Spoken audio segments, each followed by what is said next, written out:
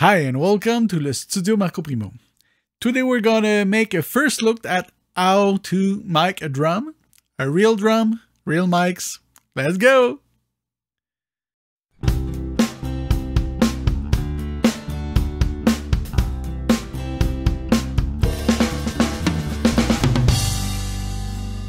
One of the biggest challenge when recording musical instruments is recording a drum set. Mostly because this is not one instrument, but many put together. So we're gonna start with a tom-tom, which I will record with a Shure SM57. There's many choices, but that's not what this video is about. The SM57 will be connected to a UK Sound 1173. Tiny bit of compression, just as a safety. Let's go! So for this test, I'm going to use one of the most common microphones from Shure SM57, and we're going to move it around and hear how the sound change. You should do the same with your instrument and find the best sound that you like and what you're looking for. So the best position for the best sound would be on top of the tom, like so. So we're going to hear how it sounds. Of course, this positioning is not very convenient for the drummer that will start to hit your microphones instead of the heads of the drums. So the compromise would be to go to the side. So I'm going to move to the side and we're going to hear the difference.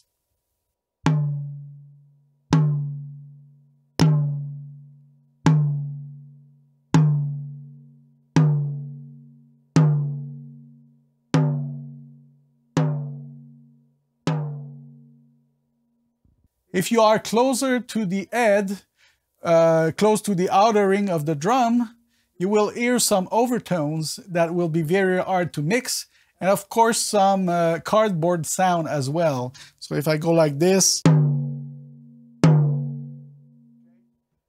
even if you place the microphone to the side of the tom, in this position it will also be in the way of the drummer. So another compromise would be to change the angle for a 45-degree angle.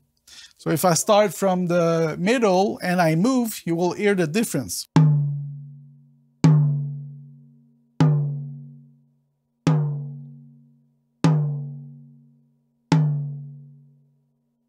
So to me, the best position would be to be on 45-degree angle and passing the ring a little bit like this, maybe an inch or two from the head, and pointing at the middle of the head, like so. The same basics apply to any toms if you have many on your drum set. And this technique applies to the snare as well, but there's something special about it, so let's try with the snare now. For the snare, the same technique applies. On top, 45-degree angle and away from the drumsticks, but let's hear the difference anyway.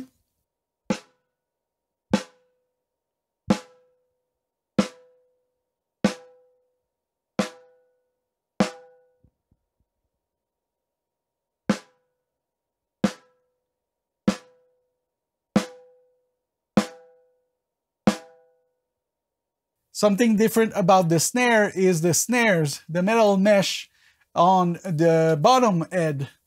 And those little metal wire will vibrate on the head and make a different noise. So if I deactivate them like this,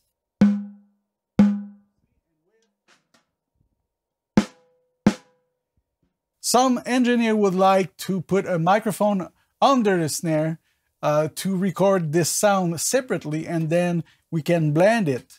So if I go under it, you don't see it, but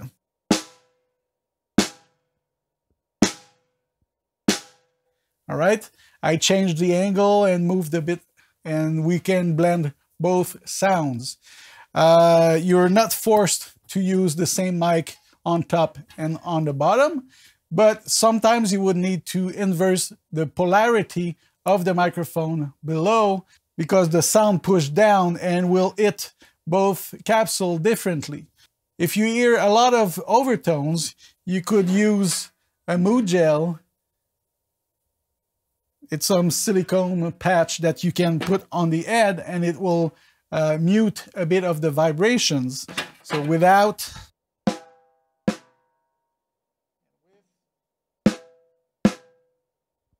but you need to be careful with this. If you use too many or too much, you will choke the head and the sound will be diminished. The bass drum is one of the most important part of your drums. It is what will make people dance, so it needs to be present and do a good job according to the style of the music and the song that you're recording. There is many setup you can do with a bass drum. You can have only one head, the batter head, or you can have both head closed and you won't be able to put a microphone inside, mostly for jazz and some classical music. That's what they will do. Or you will have a bass drum with a little hole in it, so both heads will resonate, but you will have space to go inside and have more punch from the batter head.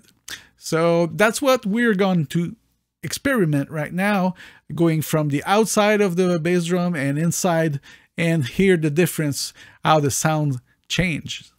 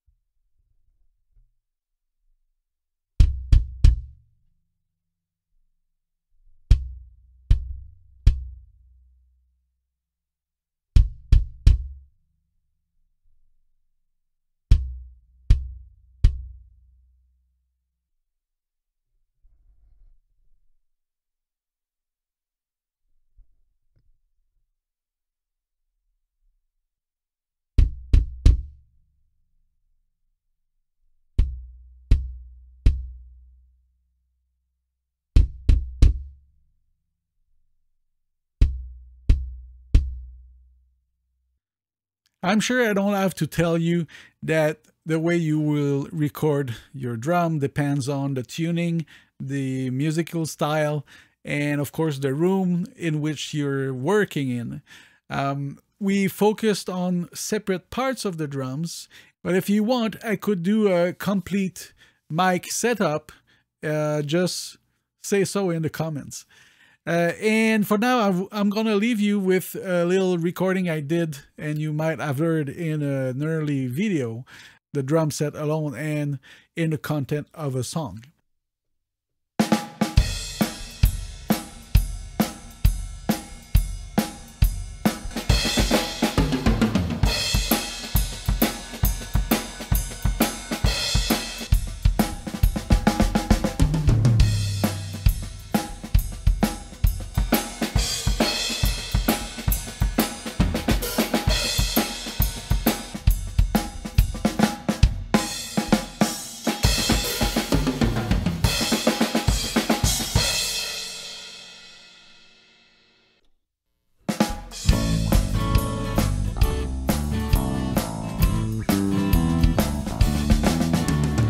Testing a compressor from Golden Age Project against a plugin from Waves Audio. The Comp 3A versus the CLA 3A. Which one you like the best? Which one sounds the best?